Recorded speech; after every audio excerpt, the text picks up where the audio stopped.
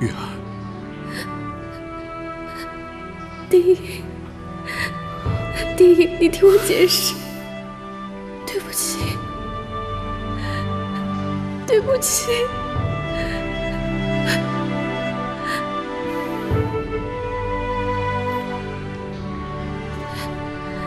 谁？我。你来干什么？宗主担心你的伤势还未痊愈，让我来关心一下你。哼，他关心我。只怕是我死了，他会更高兴的。哎，我发现你这个人呐，特别的容易悲观。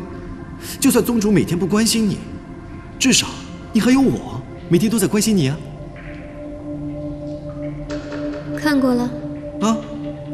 出去吧，我要休息了。别急嘛，我今天来可是为你准备了一份大礼，难道你一点都不感兴趣吗？没兴趣。哎呀，要是你那么不想知道，那这个寒鞭我可就自己带走喽。给我！等等，这个鞭子可是花费了我好多心血才把它修复完成的。你既然想要，起码也得公平交换吧。你跟我去个地方，我给你个惊喜。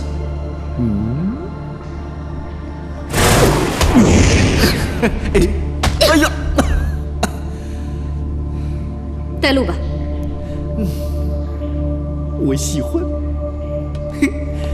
请。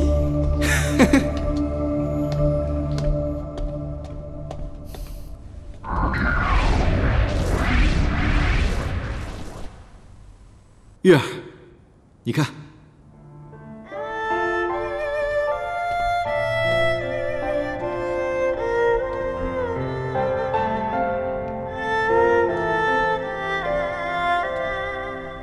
你这是什么意思？玉儿，都已经这么久了，你还不明白我的心意吗？哼，我只知道你不怀好意。好，你先坐下。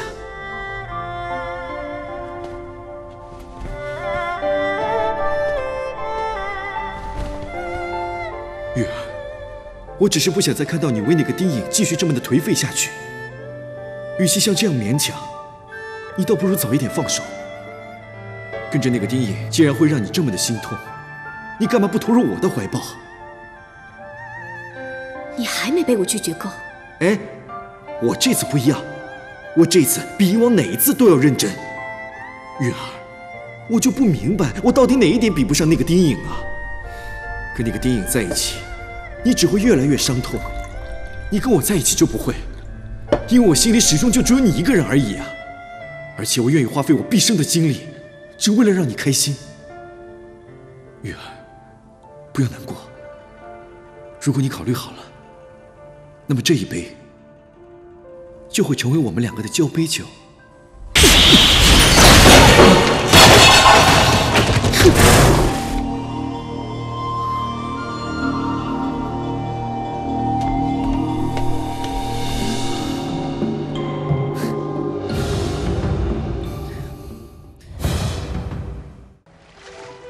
话说江湖儿女，四海为家。我张宪炳虽然是阳城人士，可这玉水镇也是我游走江湖混过的地盘。这玉水镇啊，就坐落在太湖的边上，依山傍水，风景秀丽。3月桃花开时，太湖就好像笼罩在一片粉红色的雾里一样，比咱们栖霞峰的桃林还要壮美几分。此时的太湖鱼虾正是肥美，咱们不如先去玉水镇歇歇脚。顺便打听一下陶然居的消息吧。哎，丁大哥，前面就是玉水镇，山清水秀，不错吧？啊，李伯，你还在这卖金毛胆子啊？哎，是啊是啊。哎，于婶，这么巧啊？拿2瓶我啊！哎，还有香蕉，来接着。哎，青云，哎，神仙姐姐，来。哎，先等一下，我们还没有付钱。哎，不用，这玉水镇是我的地盘，吃点水果还要钱吗？是吧，李婶？想吃啊？我来买。哎，怎么卖的？哎呀，大师兄，江湖险恶，财不外露，快把金叶子收起来，快点！走了，走了，走了。嘿，我们以前很少下山，没想到这里这么好玩啊！是啊。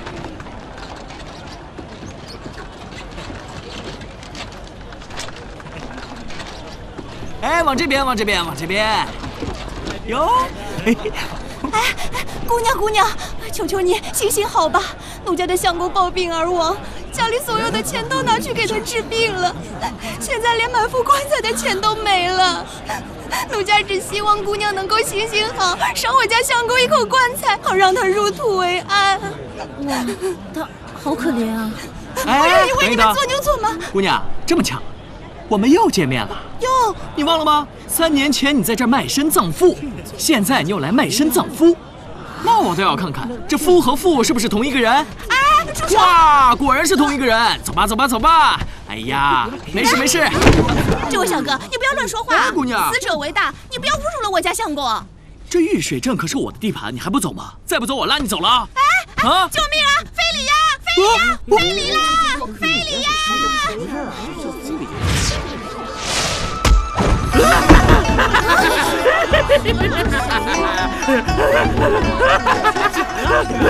相公，你怎么了？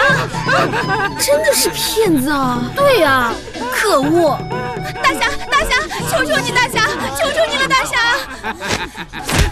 谢谢。喂，你们两个太可恶了，怎么能这么骗人呢？就是啊，竟敢在我的地盘撒野！骗不过就抢，走，带你去见官。大侠，求求你了！我们也是逃难到这里来的灾民，实在是走投无路了，才出此下策呀！求求你了，没办法，求求你了，大侠！我看他们也挺可怜的，不如给他们点盘缠，下不为例就是了。谢谢姑娘。小张，我看旁边的人越来越多，不要多生事端了。行，那我听我丁大哥的，放了你们，赶紧走吧。谢谢大侠。这些钱你们拿去吧，别再招摇撞骗了。你们有手有脚，应该自食其力才对。谢谢大侠，谢谢。拉着你们的车子走吧，快走。走了。你好意思收下？走了。所以你们看到了吧？在江湖上行走，光靠武艺是不行的，还得有个聪明的脑袋。以后你们就跟我混吧。这都是些三教九流的本领，上不了台面。不管有什么本事，能用就行，对吧？就是，走，我带你们去吃玉水镇最好吃的，然后去找陶然居。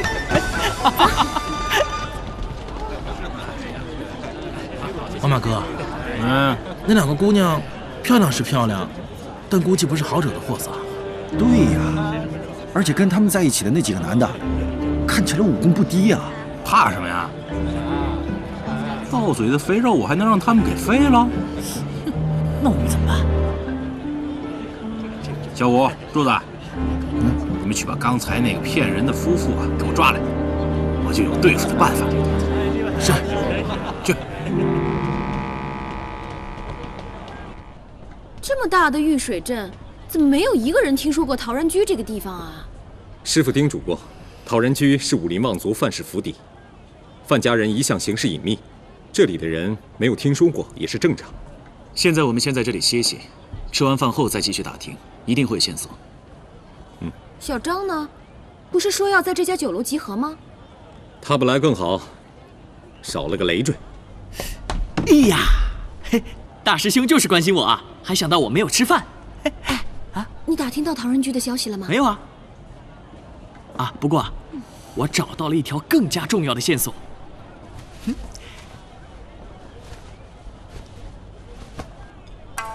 这个呢是给你的，这个呢是给神仙姐姐的，这都是市面上最紧俏的货色。你这是干嘛啊你？你们知不知道为什么你们打听了2天都打听不到任何线索吗？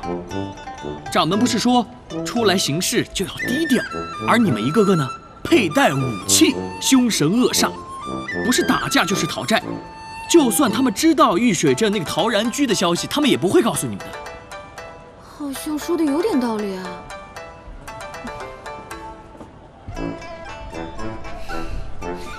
小张你还是蛮有眼光的嘛，你能帮我带上吗？当然可以，来，这个简单。不对，还是带这边比较好。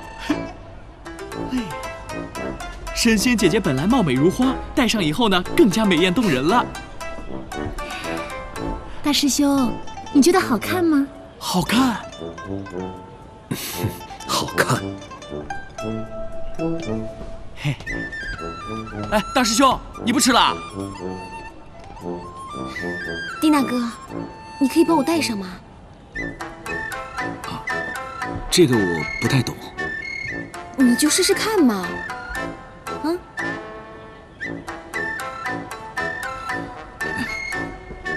哎呀，不是这么带的，这样我教你。哎，干什么？我自己来。啊，你会啊？那你早说嘛！走，对那个，我带你去见个人。走，走啦！好了，吃饭吧。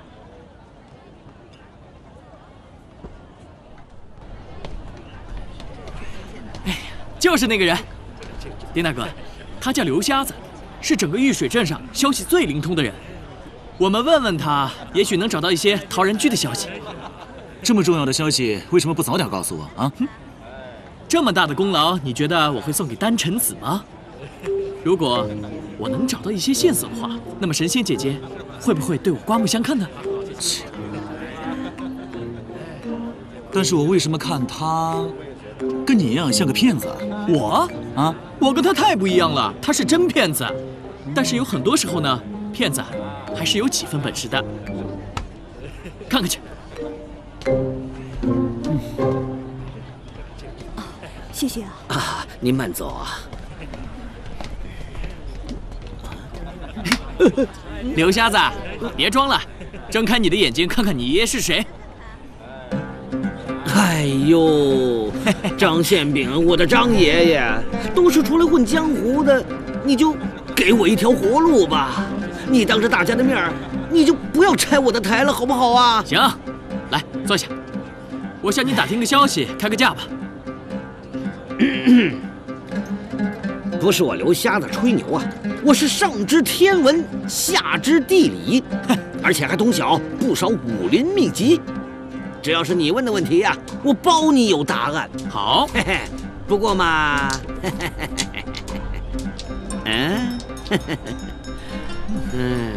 那你知道陶然居在哪里吗？陶然居，你们要去那个地方啊？这么说，你知道怎么去是吗？哦，我知道，离这儿不远，就在几十里外的太湖边上，离这玉水镇呐，只有1日的脚程。刘瞎子，你不会是在骗我们吧？为什么整个玉水镇上的人都不知道陶然居在什么地方呢？我骗你，我不姓刘，不是武林中人，一般是不会去拜会的。不过嘛，不过什么？不过你们不要再浪费时间了。传说那里的主人范夫人脾气古怪，一般人不会放你们进去的。哼，这个我倒放心，因为我知道，只要你刘瞎子收了钱，就一定会想出办法的。哎呦，你饶了我吧，我帮你们2位啊，只能帮到这个地方了。至于你们怎么进入陶然居，还请2位再另外想办法吧。你罢了，既然我们知道在哪里，一定有办法去的。谢谢你。等，哟，天煞孤星！刘瞎子，你又开始说瞎话了。你见到每一个人都说是天煞孤星，那全天下有多少个天煞孤星呢？这次我还真的没骗你，你这朋友就是天煞孤星，而且注定一生孤独。凡是跟他来往的人，没有一个好结果的。刘瞎子，你又开始胡说八道了，是不是？你信不信我砸了你的招牌啊？算了吧，也许不就是这个命。我该死，我来说，谢谢。我该死，慢走啊！狗嘴里吐不出象牙。你！哎，丁大哥，那个刘瞎子说的都是骗人的，你千万不要相信啊！其实仔细想一想，他说的一点也没有错。妙音师伯、卧云村，还有凡是我在乎的，或是我想在乎的人，全都没有一个好下场。可能我真的是一个天煞孤星吧。哎呀，最起码你还有我啊！你，我知道你现在心里肯定很内疚，你觉得蜀山的大祸都是因为你而造成的，可是你有没有想过，我和青云一直陪在你的身边，我们也没有被克死啊。虽然我们经历了这么多困难，但是我们都活得好好的。你现在要做的就是忘掉那个玉无心，不管发生什么样的事情，你身边都有个兄弟叫张宪炳。我倒是要看看，那个天煞孤星能拿我怎么样？哼，你笑什么？我在想，还好你不是个女的。女的？走吧，快走吧。哼，等等我。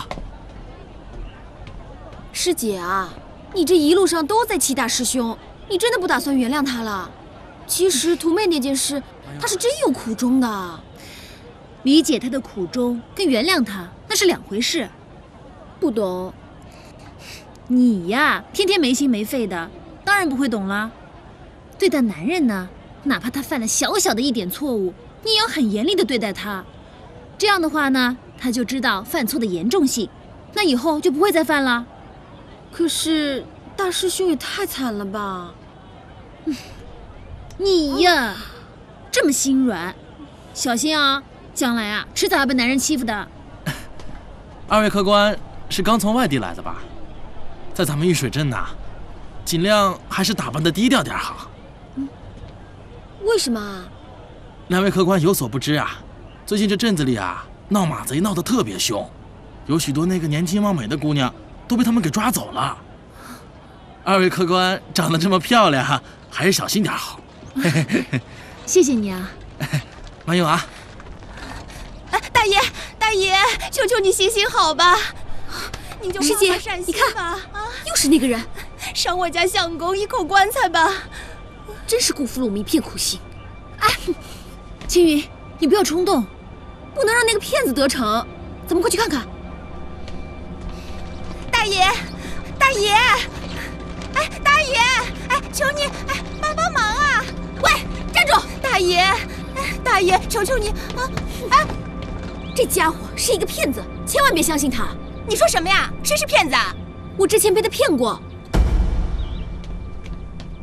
原来是这样，姑娘，谢谢你。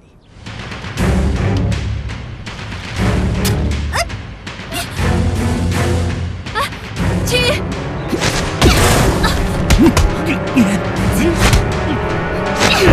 别动！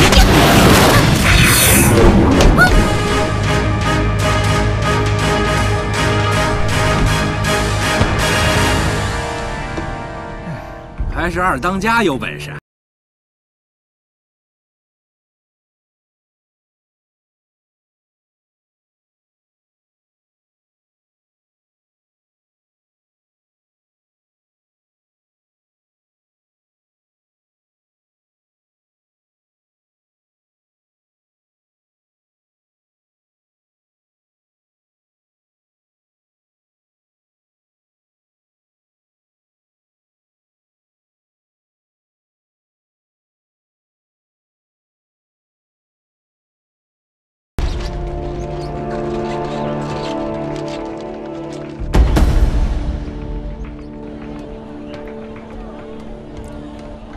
大师兄，告诉你个好消息，我们弄到陶然居的消息了。你们看到紫英和青云没有？他们怎么了？他们离开客栈去打听消息已经2个时辰了，我担心他们会出什么事情。你怎么可以让2个女孩子单独出门？为什么不跟着？他们武功非凡，普通人奈何不了他们，只怕他们遇到了什么麻烦。那我们去看看吧。好。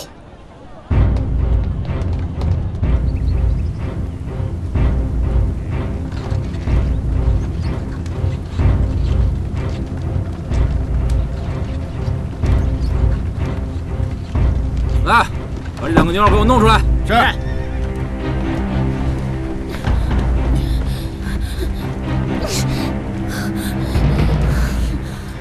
偷袭暗算，算什么英雄啊？你们把我们抓来干什么呀？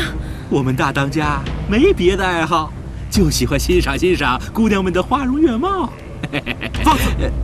大当家的女人，让你弄脏了身子，你的命还想要吗？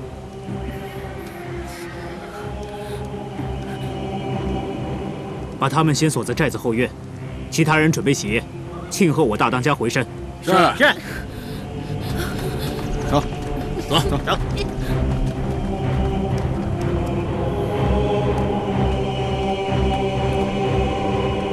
林天一，要不是大当家的赏识你，你敢这么嚣张？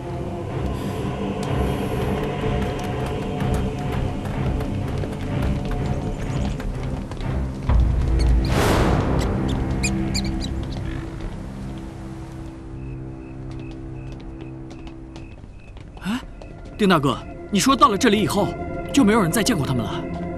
我问了沿途的店铺，只知道他们最后出现的地方就是在这里。千万不要出什么意外。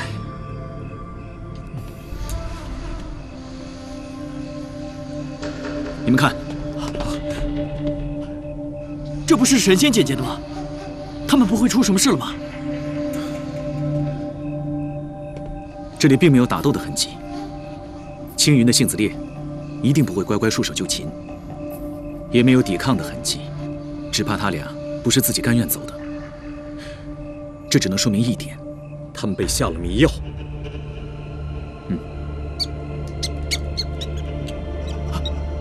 小宝，小宝，子英呢？好像是告诉我们子英在哪儿，要带我们去找她。走吧，走。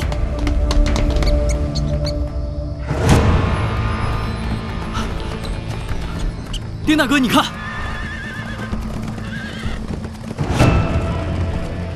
这下面就是马贼的寨子。马贼，没错，他们老大叫马元龙，武艺高强，又会一些歪门邪道的妖术。紫英和青云一定是被他们抓了。你以前是做马贼的吗？怎么知道这么清楚？大师兄，你怎么会这么说我呢？我的确是进过他们的寨子，但我不是马贼，我是他们的肉票。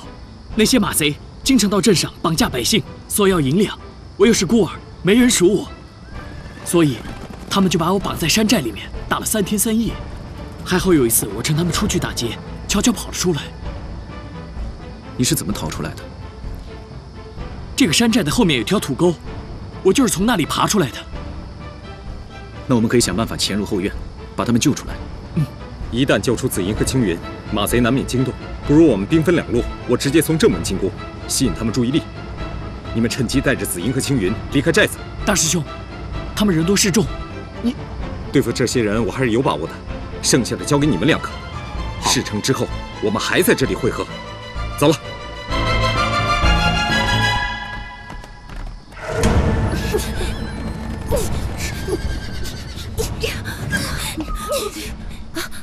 有人来了。 你放开我们！没用的，你们中了毒，几个时辰之内都用不了内力。只要你们乖乖待着，我不会为难你们的。把我们抓来的是你，现在来示好的又是你。别害怕，我带你们来这里，只是想请你们帮我一个忙。帮忙？你们再多忍耐一阵子，等时机成熟，我一定会放你们离开。 我林天意说到做到。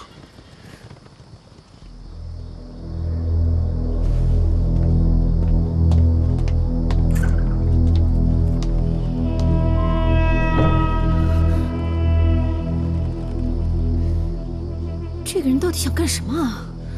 我看他呀，八成是来惺惺作态的。可是，从他的眼神看得出来，应该不是个坏人啊。说不定。 真有什么隐情吧？现在只有希望小宝赶紧找到大师兄了。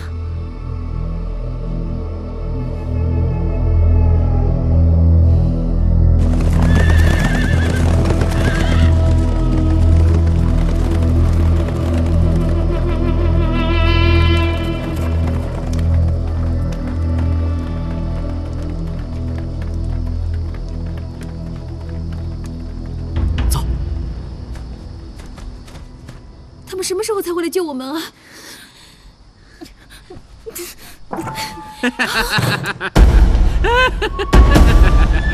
哎呀！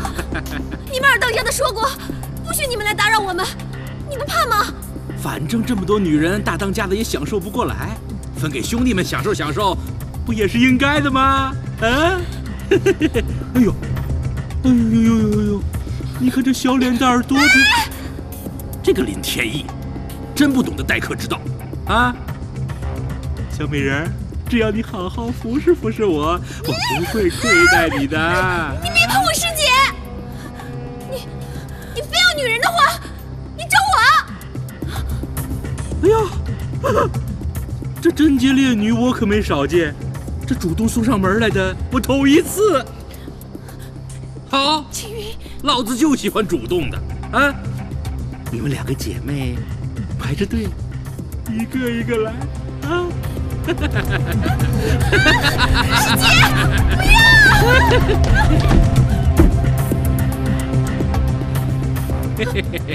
你要干什么？不要啊！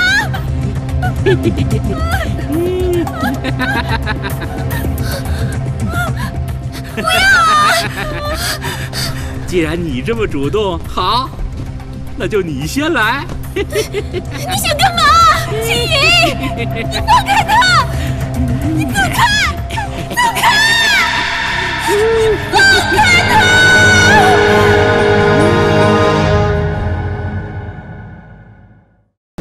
你想干嘛？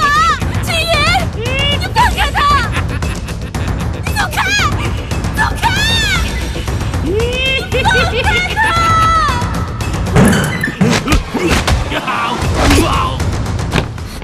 丁大哥，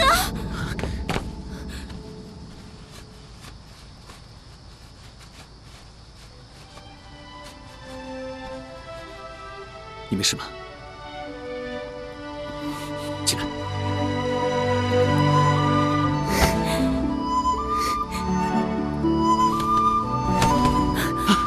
大师兄，你终于来救我了！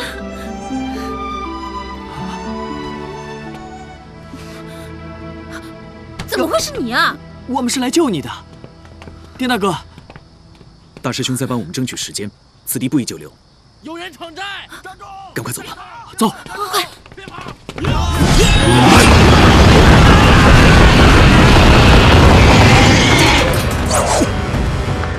大师兄，子英，你没事吧？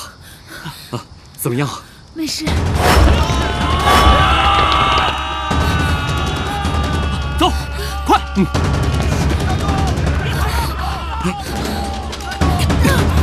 子英，我扶你走。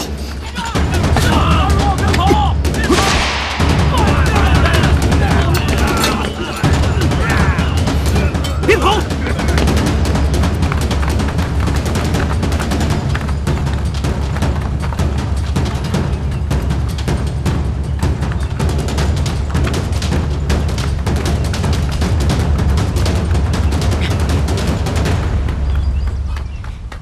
等等，等等！哎呀，不用再跑了，马贼已经追不上来了。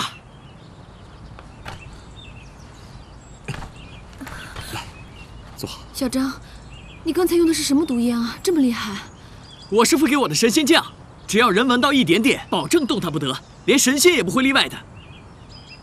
嘿，我告诉你们啊，光靠打架是行不通的，用了脑子不费一刀一枪就把那群马贼全部歼灭了。嘿嘿嘿嘿嘿。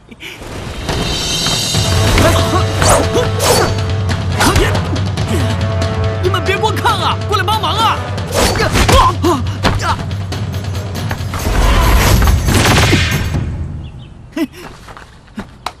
让你尝尝我张宪炳的厉害！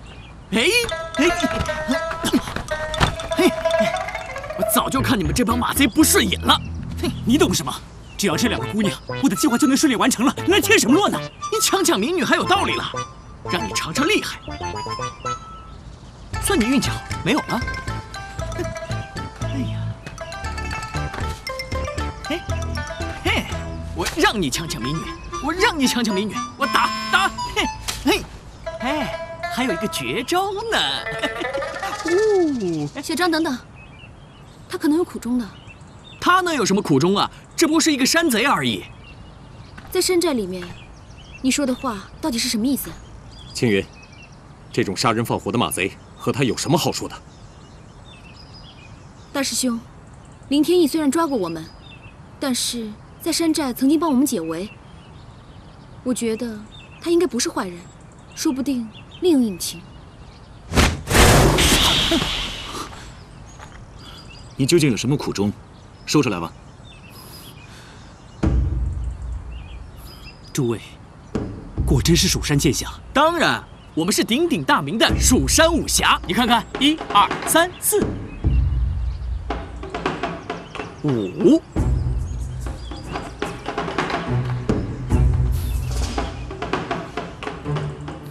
诸位，这是蝎毒解药，二位姑娘服下便会痊愈。哼，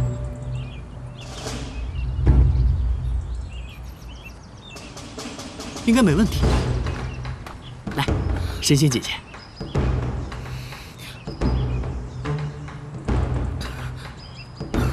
青云。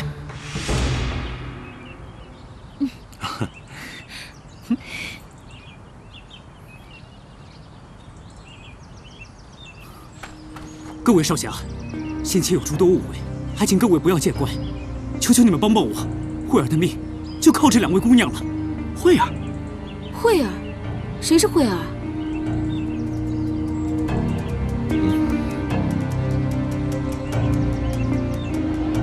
我本来并不是马贼，只是玉水镇一个普通的猎户。我有一个未婚妻叫做慧儿，我们2个从小就青梅竹马，一起长大。我从小无父无母，只有慧儿对我最好。我们早就定下了终身，等到她年满16岁，就正式提亲。没想到在婚礼当天，发生了一件事情。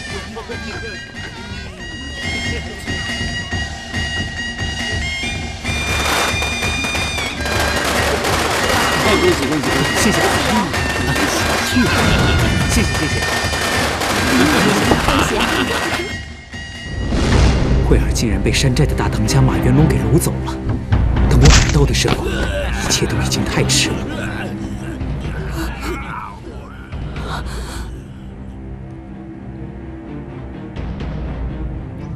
天一哥，慧儿出事了，她被抓了。什么？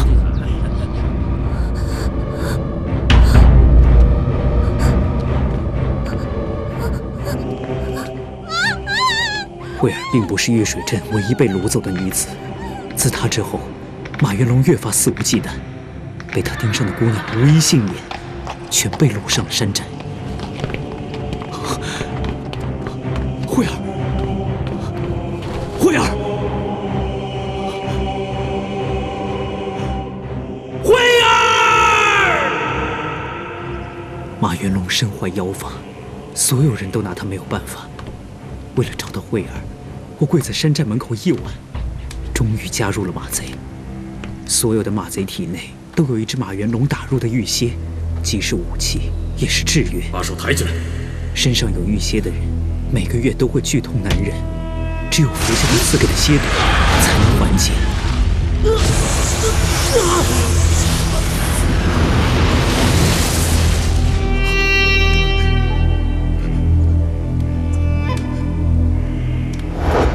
我一直在山寨中寻找慧儿的下落，可是马元龙为人谨慎，他把抓来的姑娘都亲自带走，没有人知道他究竟把这些少女藏在哪里。我知道，此事只有从马元龙身上下手。终于有一天，在他喝醉酒之后，他向我袒露了一个最大的秘密。大当家的，你本事齐天，我愿为你效犬马之劳，不管大当家的需要多少压寨夫人，我都会为你找到。压寨夫人。哎，那些姑娘，只是我练功的工具罢了。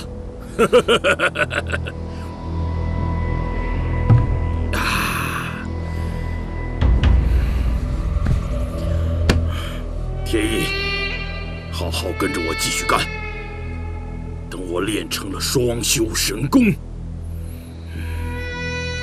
一定不会亏待你的。双修神功，大师兄，你知道这门功夫？这是天域魔帝的一门邪功，施法者需要集齐100个元婴少女，取天时地利，开坛设法，就可以增强功力，延寿100年。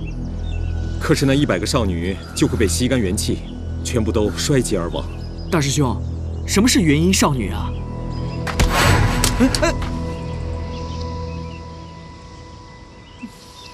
你觉得呢？哦，我知道了，马元龙这个混蛋怎么可以做出这种伤天害理的事情呢？还有你啊，林天意，你怎么可以帮他一起抓人呢？还想把青云和神仙姐姐抓去给马元龙练功，你的良心被狗吃了！我之所以帮着马元龙抓人，是想尽早的凑齐100个少女。我想趁着他开坛做法的时候，想办法把他们一起救下。所以你想求青云和紫英来帮这个忙？林天意啊，你真是这么想的？你这么想会不会太自私了一点啊？各位少侠，天意自知这么做十分自私，内心早已煎熬无比。可是马元龙奸猾狡诈，这是我找到慧儿唯一的办法。现在万事俱备，就差最后2位姑娘就能凑齐100个了。如果错过了这次机会，要等到下一次，不知道要等到什么时候。慧儿他们被关在山里，还不知道他们能不能撑到那个时候。我们跟你走吧。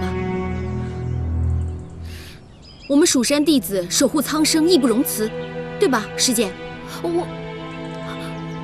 你该不会是害怕吧，师姐？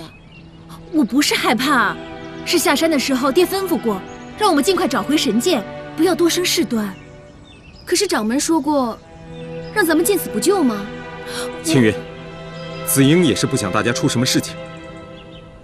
林兄弟，我非常佩服你的胆色，但是要2个姑娘当诱饵的话，实在太冒险，我绝对不会同意。大师兄，我们还有任务在身，赶紧走吧。丁大哥，丁大哥！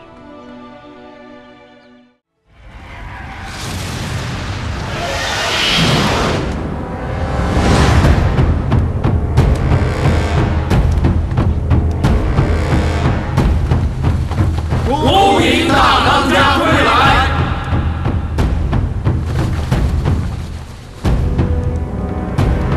林天意呢？禀告大当家，林天意恐怕是死了。前2天蜀山弟子闯入山寨，林天意就带人追了出去，恐怕是凶多吉少。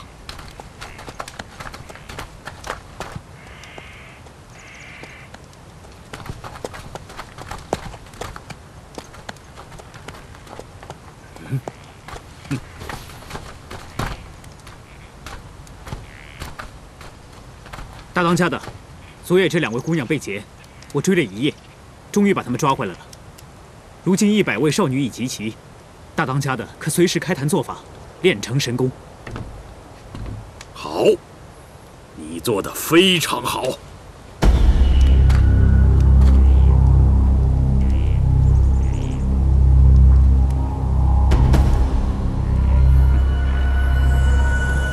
大当家，您可得小心林天意这家伙。那2个姑娘对你主动的那个，可是被调过包的。被调包的那个姑娘，你认识吗？这个小的不认识，可小的知道跟先前的不一样。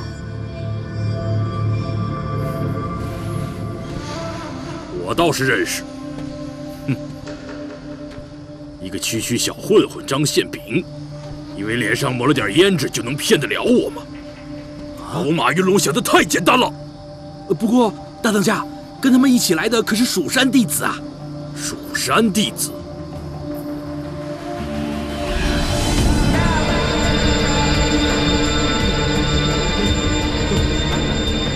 看到没有，这赤心百炼珠能操纵草木，幻化天火，再加上有100名元婴少女，助我练就神功。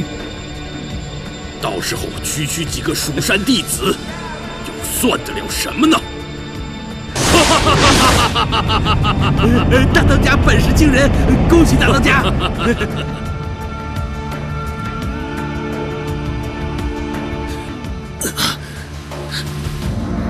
丁颖，你怎么了？没事，好像赤魂石有些异动。大师兄，方才那红光是什么？我也不清楚。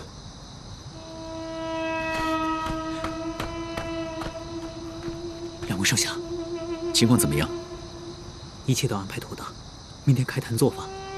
小张兄弟被选为头祭，会被马元龙第一个送上祭坛。那这么说，他和马元龙距离最近？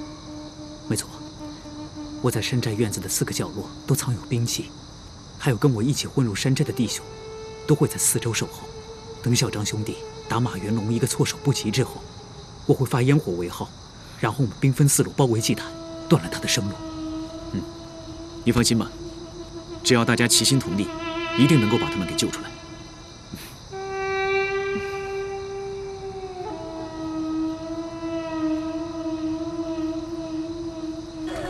好，快点！快走啊！快走吧，蹭蹭什么呀？啊！快点！快点！走，快走！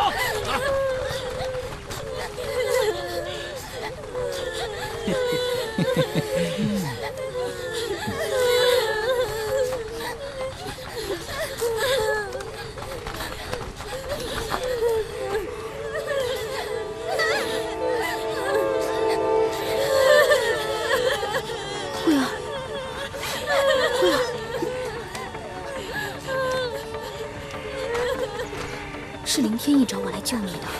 天意大哥，不要看着我，看前面，装作什么也没有听见。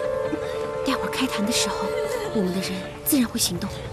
你悄悄地把这话传给大家。待会儿千万要镇静行事，不要乱跑乱叫。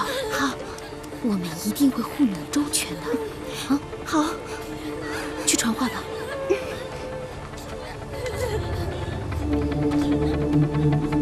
把头祭给我带上来！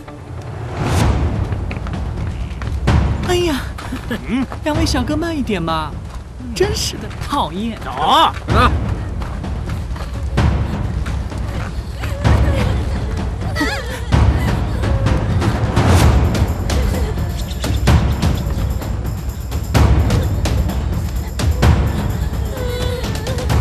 快来呀！头祭给我火焚祭天！马元龙，你不是要练双修神功吗？哼，我可没兴趣跟男人练什么双修神功。张宪炳，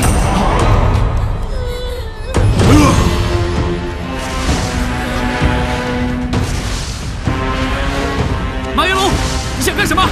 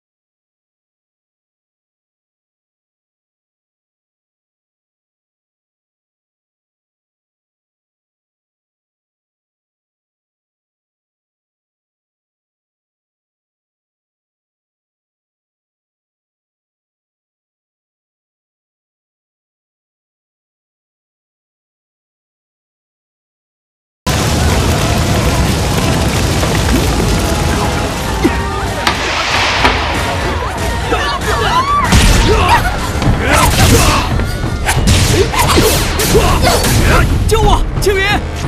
小张，救我！小张，快去救受伤的人！好，去！哎呀，哎呀，闷死我了！小心啊！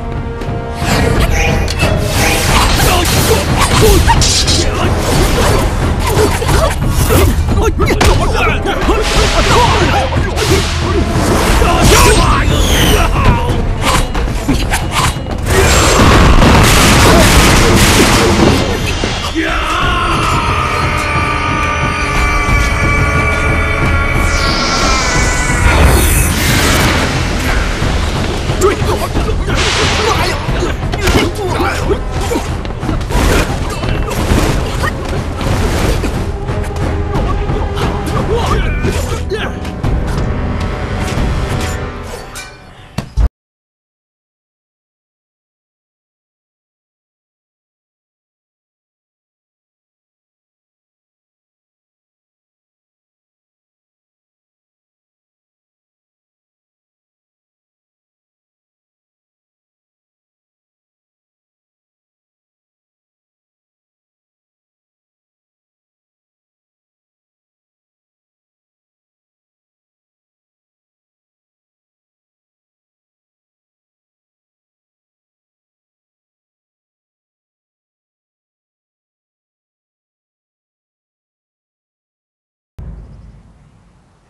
各位少侠，你们帮助了我和慧儿和其他乡亲能与家人重逢，是我们玉水镇的大恩人，我敬你们一杯。来，来，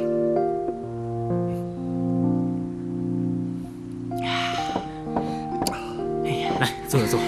慧儿多谢几位少侠的救命之恩，但是我还有一个不情之请。你们个个武艺高强，侠义心肠，我想请你们留在玉水镇，彻底铲除了马元龙这个祸害。慧儿，就算你不说，我们也会留下来的，彻底铲除马元龙再走。对，马元龙受伤不轻，现在正是铲除他的最好时机。事情没这么简单。后山地貌奇特，毒虫毒草众多，而且马元龙住的地方更是神秘莫测，我之前找了很久都没有找到。你们又能有什么办法？我可以带路。慧儿，我不能让你冒这个险。天一哥，马元龙就如百足之虫，死而不僵，总有一天他还会回来的。蜀山的几位少侠不可能一辈子留在玉水镇，等他们走后，马元龙的报复恐怕会更加严重，到时候玉水镇还能好吗？那我带你远走高飞，离开这个地方。可是我的家人、你的朋友，他们要怎么办？是留在玉水镇一辈子心惊胆战，还是你带着大家一起远走高飞？可是，慧儿，天一哥，马元龙是一定要除的。好吧，我陪你一起去，至少我能保护你。林兄弟，咱们兄弟一场，绝对不会坐视不理。等一切安排好，我们陪你一起上山。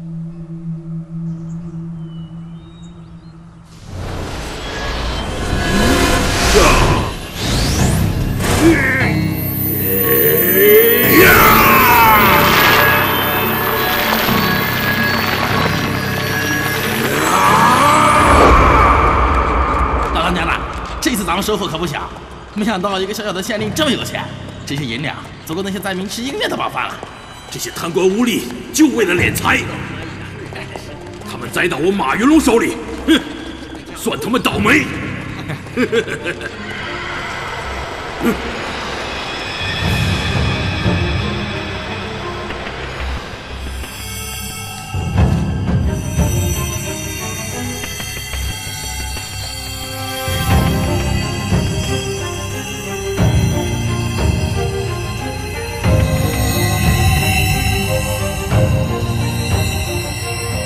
世行百炼乃天地精华之灵珠，得救长生不老，永世长生。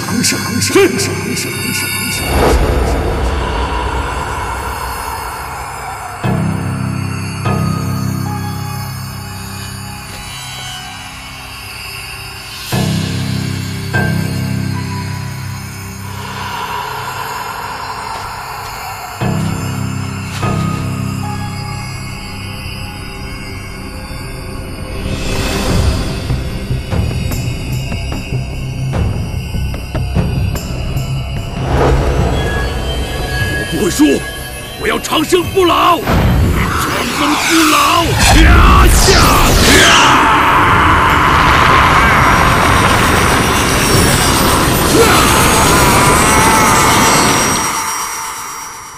当初被马元龙抓上山时，我虽然被蒙着眼睛，但是一路上都闻到了各种花香植被的味道。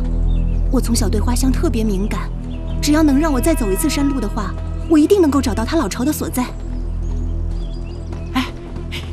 想不到慧儿姑娘还有这样的本事啊，一点都不比我师父逊色。慧儿家是制香出身，从小闻惯了花香，所以才会了如指掌。哦，我闻到了一点地梅的味道，应该是折向了那边。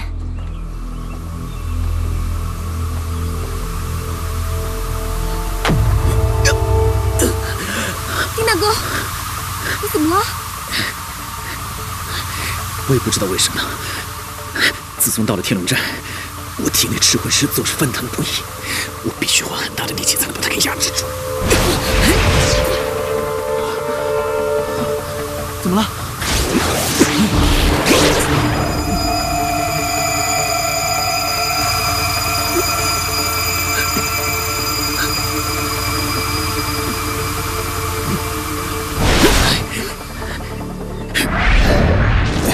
怎么样，好些了吗？谢谢大师兄，对不起，害大家担心了。小宝，怎么样？小宝感受到了魔气。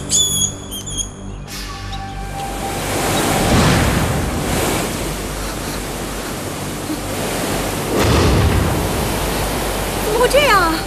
昨天马元龙使用的那颗灵珠，应该有操纵金石木火的能力。如果再让他继续操控下去，那恐怕山上这一切都会成为他的武器了。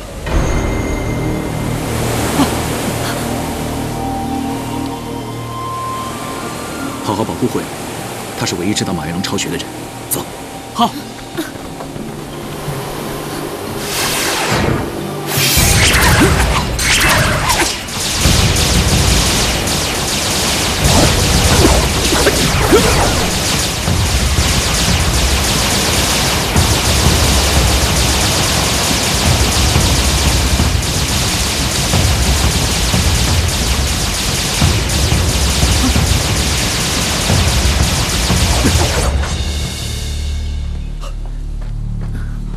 大师兄，保护慧儿，继续带路。好。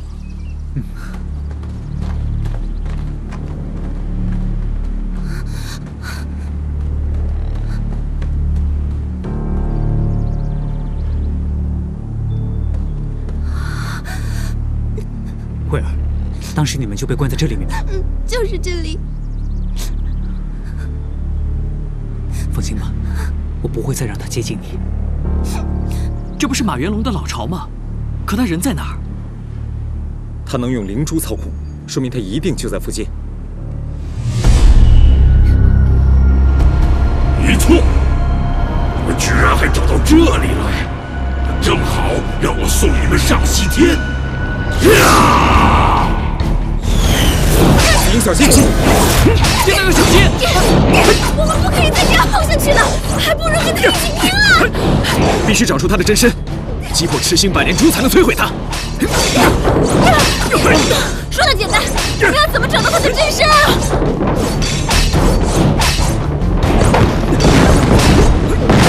我早就把灵珠和自己炼化为一体，我就是灵珠，灵珠就是我，整座山都是我的千军万马，你们只是蝼蚁！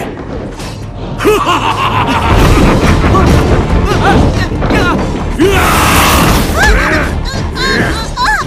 都得死！你个贱人，知道我在哪儿，你们都得死！大师兄，子英，把小宝放出来。好呀，小宝，看你的了，去！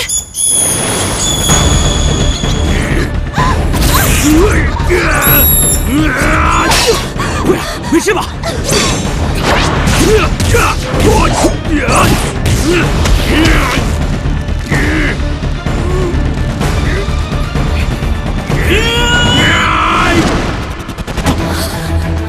丁大哥！丁大哥！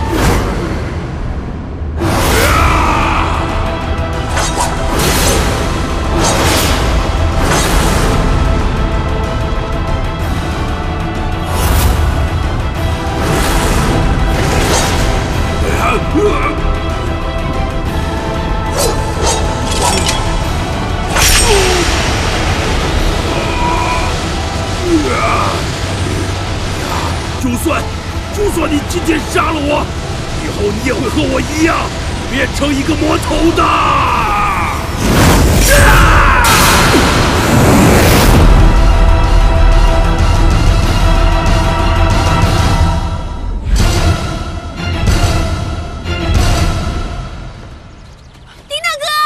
丁大哥！丁大哥！丁大哥，丁兄弟，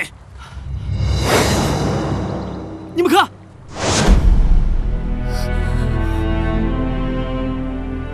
丁大哥，怎么会这样？怎么办？你们快点想想办法呀！丁大哥，也许他刚刚受到了太大的冲击，内力衰竭，现在我都感受不到他的脉搏。不可以，我不可以让他死，我不可以让他死。青云，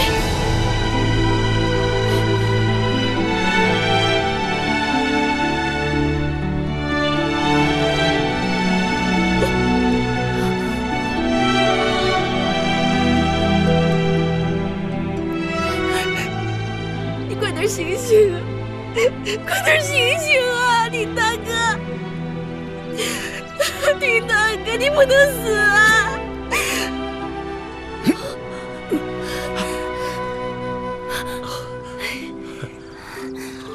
丁大哥，你醒了！丁大哥，来，丁大哥，你怎么样？你别哭了，我没那么容易死。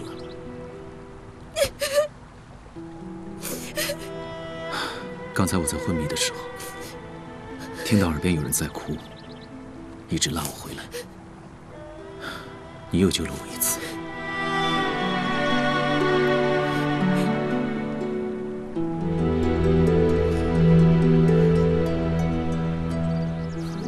丁大哥，马元龙呢？他在哪儿？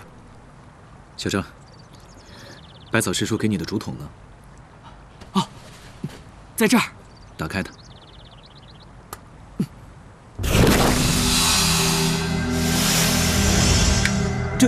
这就是马元龙。是。他的肉身被我的赤魂石毁了，这是他的元神。你看看你手上的那只蝎子还在不在了？真的不见了！太好了，太好了！以后不用再受马元龙的威胁了。我们会把这个元神送回蜀山，请师傅把他镇压在伏魔谷，到时候玉水镇就不会受他的迫害了。别再哭了，没事了。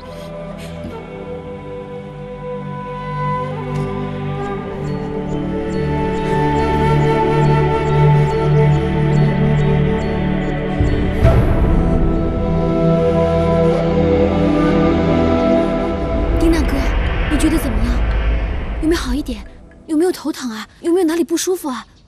啊！哎呀，行了，青云，你就少说两句吧，让丁大哥好好休息一下。一会儿啊，我再帮他看啊。哦。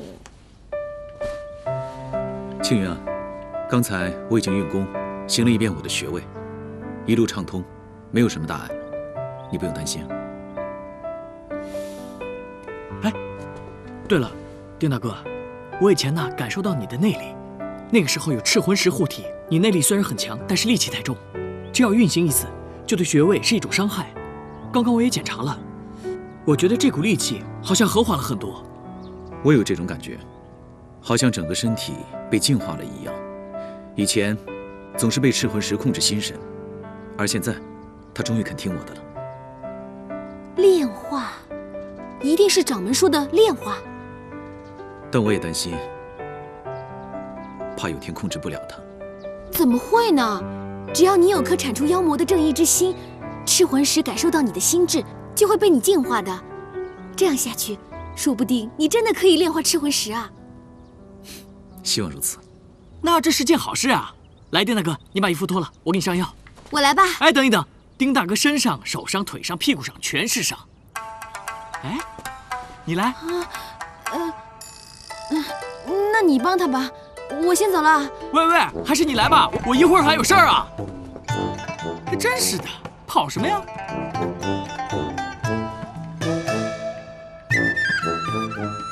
脸上有东西啊？没有啊。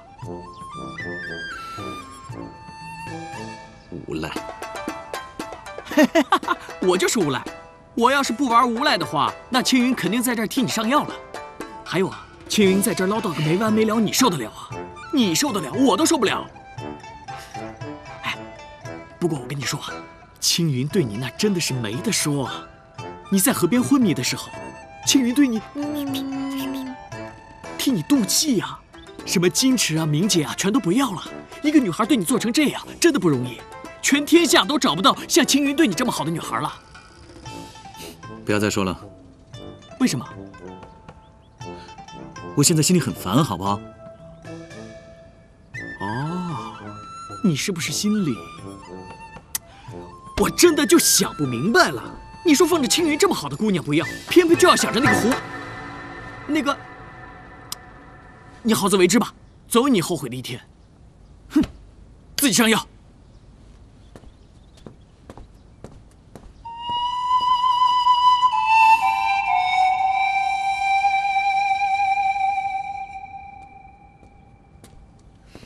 青云，啊，你是不是又去看电影了呀？丁大哥才刚脱离危险，身体又很虚弱，小张正在帮他。我不是担心他，我是担心你呀。我怎么了？今天在河边，当着那么多人的面，你就给他赌气。当时大师兄还有张宪炳都在，就算是赌也得他们赌啊，怎么能轮到你呢？你以后要注意一点，你是女孩子啊，名节对你很重要的。那换成是大师兄，你肯让小张或是丁大哥去赌气吗？我跟大师兄的关系跟你和他不一样吗？有什么不一样啊？不都是男女授受不亲吗？师姐，我不骗你，我当时真的以为丁大哥快要死了，我根本都不记得师父说过些什么。我也顾不了什么应该不应该的，那个时候，我脑海里只有一个念头，就是我肯定不可以让他死，所以我才那个。哎呀，你呀，真是个傻丫头。我是担心你啊，你还是要小心那个丁颖，毕竟他跟魔宗妖女不清不楚的，万一你要是被骗了，还真是有苦说不出呢。我知道了。好了，你自己想想吧，我先走了啊。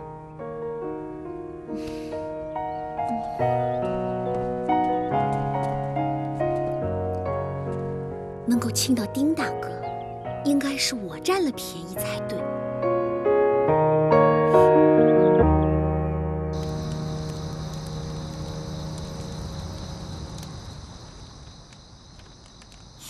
慧儿姑娘，你今天真的特别美，我青云真的很羡慕你。青云，其实你对丁大哥的心意，明白人一看就能看得出来。你为什么不对他表达你的情意啊？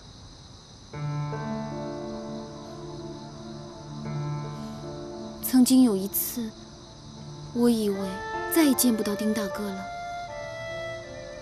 有天晚上，我鼓起最大的勇气向他去表白，可是阴差阳错之下，他却什么也没有听见。自此之后，我就再也没有勇气去跟他提起。你可以再跟他说一遍啊，为什么就这样放弃了？我怕，可能这是老天爷冥冥中要告诉我，我和丁大哥之间没有缘分。我硬去强求的话，反而跟他的距离会越来越远。所以这些话，我宁愿藏在心里面，不去告诉他。这样的话，我还可以以朋友之名留在他的身边，陪着他，照顾他，看他一切安好。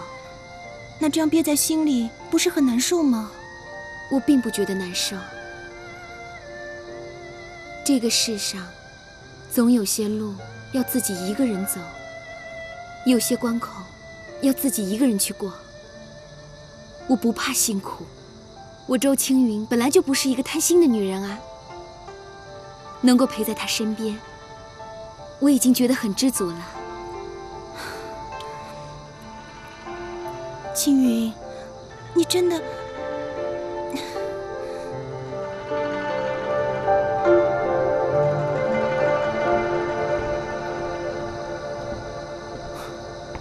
丁大哥，有句话，我不知道当讲不当讲。说吧。其实，青云是个好姑娘，她……这些我都知道。她是个好姑娘，所以我才不想辜负她。我听小张兄弟说过，你曾经也有一位心爱的姑娘，可是后来，过去的事情，不提也罢。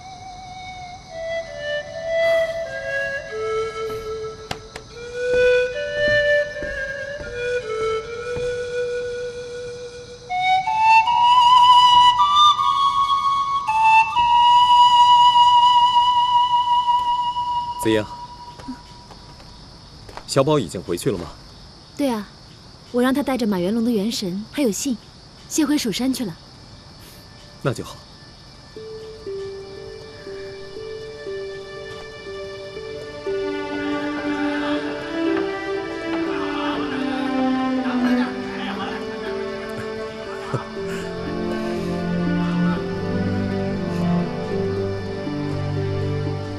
大师兄，你知道吗？我们下山来这么久，我第一次见你这么开心。不生我的气了？生啊，当然还生了。傻瓜，我看你那么拼命的救我，哪还有气生啊？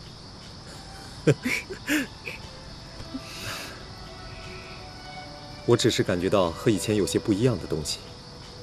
在蜀山的时候，我一直觉得苦修和练武是人生最大的目标，唯一的想法就是使自己的武功变得更强。这次下山可不一样，我切切实实地体会到用自己的武功去帮助别人，我感觉很充实，很快乐，很有成就感。我也很为你高兴，大师兄。你知道吗？如果你当上蜀山掌门的话，你就可以用自己的力量帮助更多的人，还可以在天下一展你的宏图。我希望到了那个时候，我还能够站在你的身边陪你，可以吗？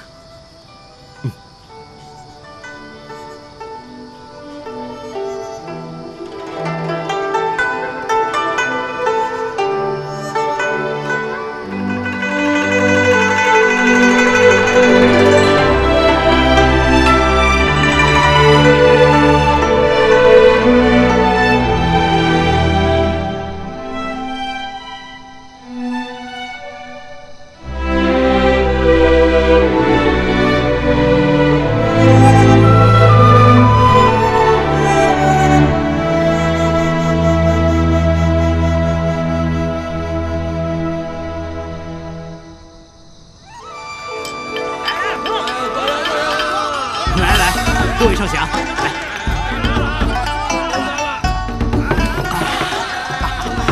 你们继续喝，我到旁边静一下。行，不要喝多了。哎，喝好啊！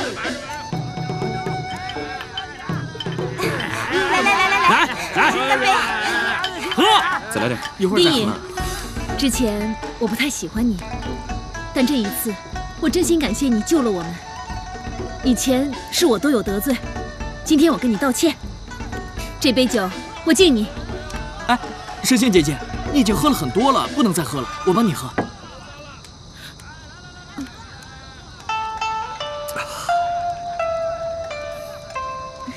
我替你喝。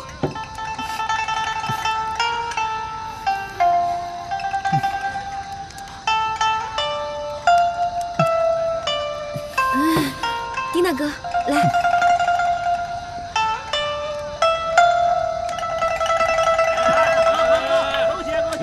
继续喝啊！坐下，小张兄弟，你怎么了？张大哥，你是不是对紫英姑娘有意思啊？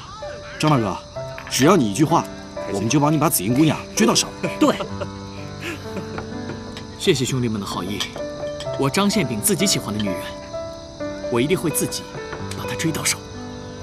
张大哥，你真男人，既替我们解了些毒，又救了我们山寨，不如你当我们的大当家吧。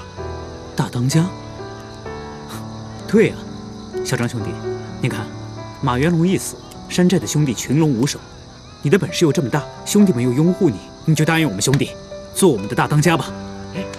大当家，大当家，大当家，大当家，大当家。好，那从今以后，只要我张宪炳有吃的，肯定饿不了你们。太好了，走走走，喝酒去！走，喝酒，走，喝酒。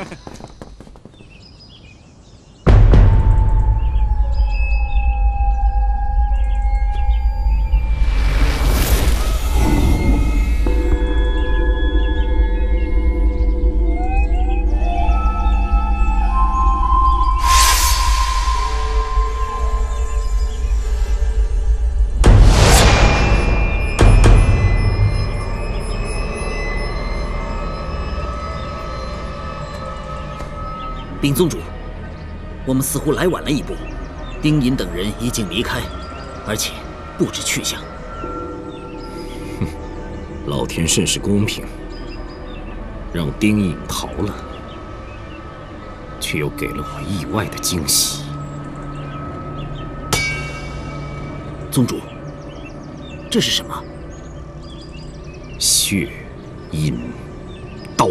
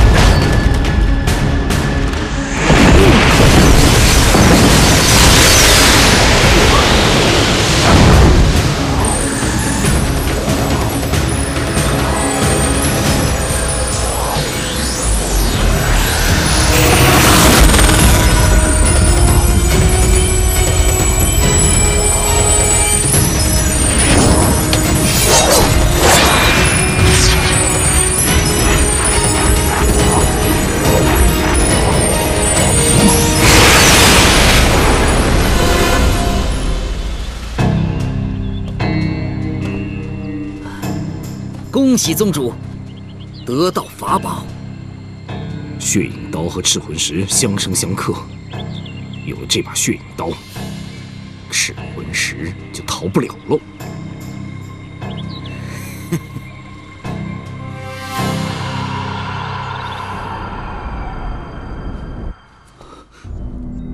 真的找到素英了？哎，是啊，掌门。不过他行踪难定，一直也找不到他确切的落脚点。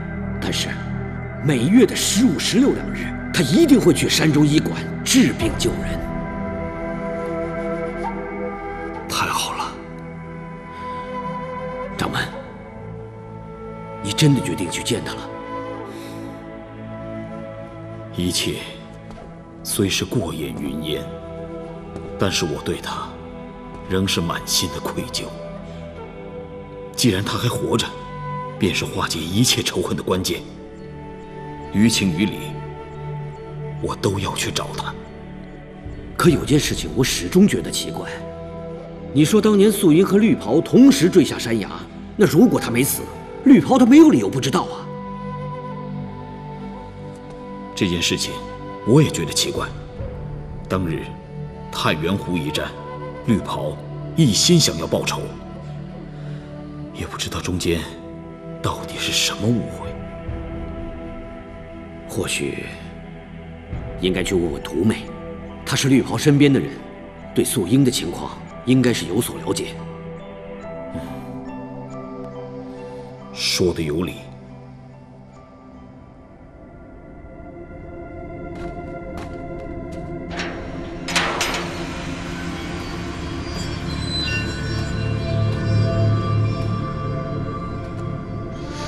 这伏魔山乃是我蜀山圣地，自古以来便凝聚寒冰之气。任何猖狂的妖法到了这里，都如脱水之鱼，绝无生存余地。你如果能在这儿静心忏悔，或许能脱胎换骨，对你而言未尝不是一件好事。我今天来是想问你一件事情：那绿袍尊者返回中原有多久了？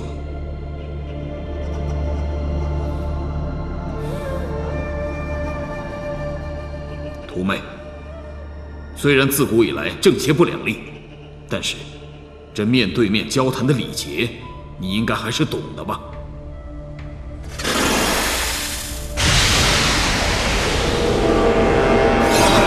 小毒！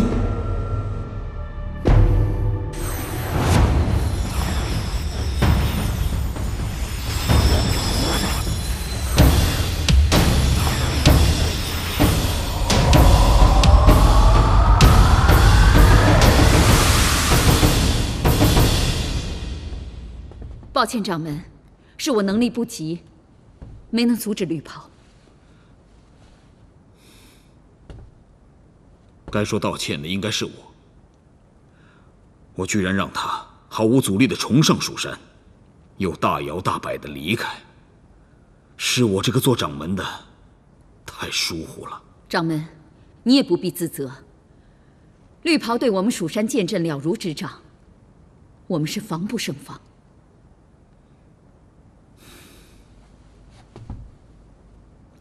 现在看来，那苏阳果真是个替死鬼。当日在凌云峰大殿，那屠妹反咬苏阳之时，我看到苏阳的反应只有7分可信。可惜证据确凿，我们没有机会调查清楚，便又横生祸端。现在屠妹又被绿袍救走，唯一的线索也断了。不过无我师弟已经带苏阳遗骨下山，想必暂时是不会再回来。我们现在也只能走一步看一步。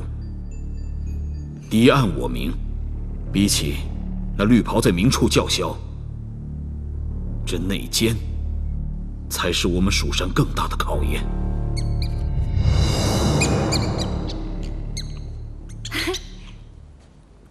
小宝，你怎么回来了？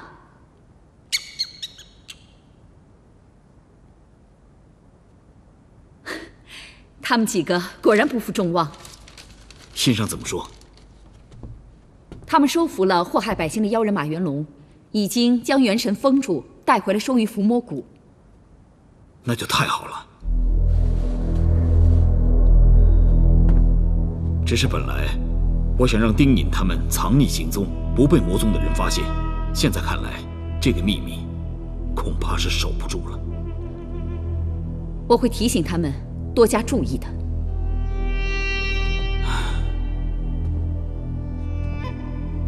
这个内奸就如鱼刺梗在喉咙之中，若一日不拔除，我整个蜀山便会人心惶惶，无法安宁。